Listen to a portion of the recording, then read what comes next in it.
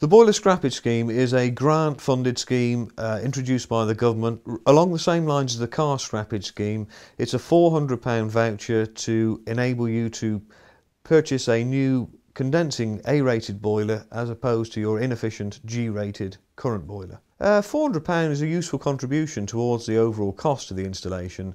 A straight boiler exchange would be £2,000 to £3,000 perhaps. So this is 15 to 20% of the installation cost, and no other scheme has been like it before. The homeowner can now actually get some assistance in replacing a boiler in their own home. That's pretty rare. If a homeowner chooses to take the grant and upgrade to an A-rated boiler, they'll save about £230 to £250 per year on gas consumption.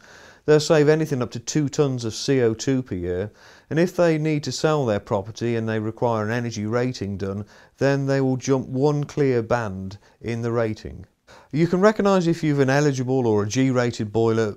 If it's a gas-fired boiler, it would almost certainly have a pilot light. It's going to be about 10 to 12 years old and older. If it's an oil-fired boiler, it would be at least 15 years old, and ultimately you still need an installer to give you a written estimate anyhow, and of course they'll come round, look at the job and verify that whether it's eligible or not.